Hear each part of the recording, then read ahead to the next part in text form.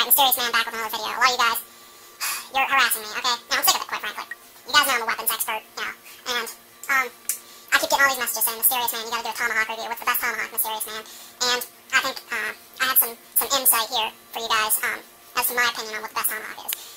Now, this is the cold steel Tomahawk, as you can see, broke. In fact, it broke the first friggin' day that I, bought it, after only about a couple throws, it just friggin' cracked right there. And I even tried that friggin', I don't know what the thing's called. It's that thing that Billy Mays endorses. It's like that thing that fixes tools. Like you put one here, like say there's a crack here. You put one part here, you put the other part here, and it somehow binds it back together.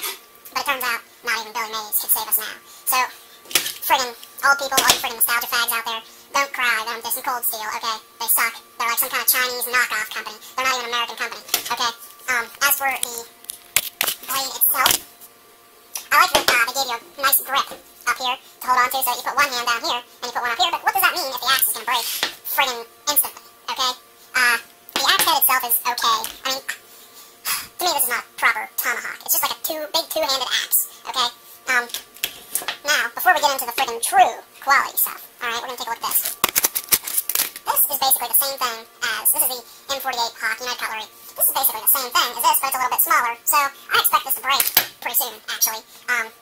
Not as quickly as this one did, though. I mean, it doesn't really matter. I buy things just for the purpose of breaking them, because I'm rich anyway, you know what I mean? So it doesn't really matter. But, anyway, now, this is the real deal.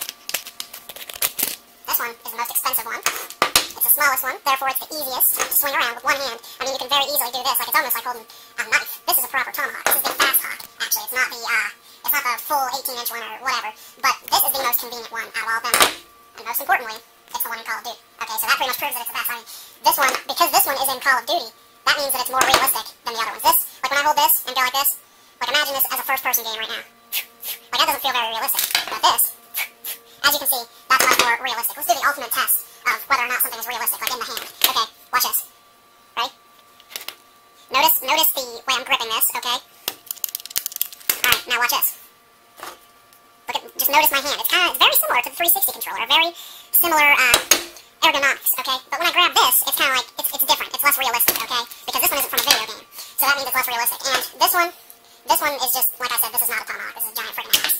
Also, as for the, friggin' just standard hatchet, which pretty much has become the standard, people feel like it outclassed Tomahawks and all that stuff. I really don't like regular hatchets like this compared to this.